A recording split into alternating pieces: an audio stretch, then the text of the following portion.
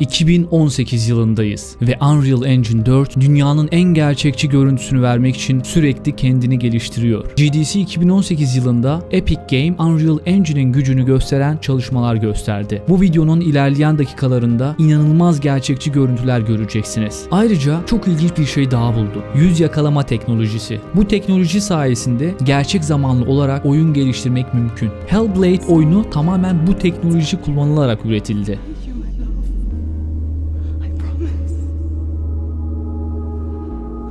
I'm gonna let him rot here. You're the one rotting here. Leave me alone.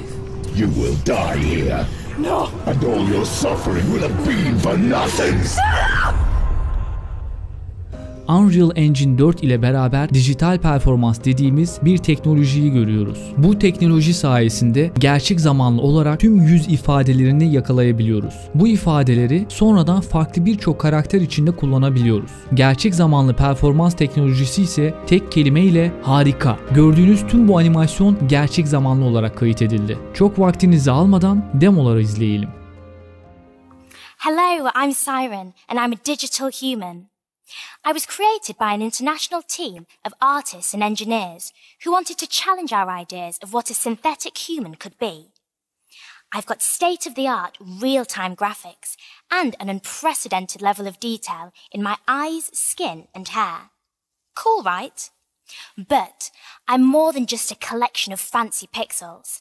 I'm actually being driven by a real human actress and her dynamic motion capture through Unreal Engine.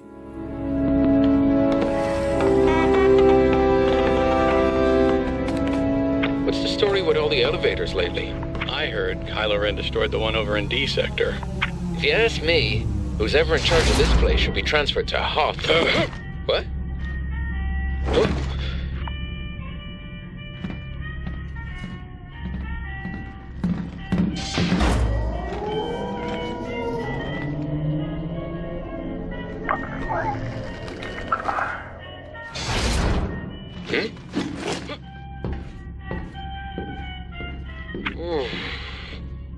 You think she heard us?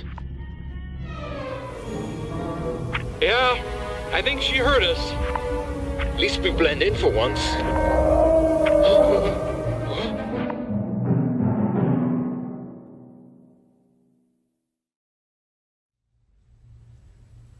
Tomorrow. And tomorrow. And tomorrow. Creeps in this petty pace. From day to day, to the last syllable recorded time. And all our yesterdays have lighted fools the way to dusty death. Out. Out! Brief candle!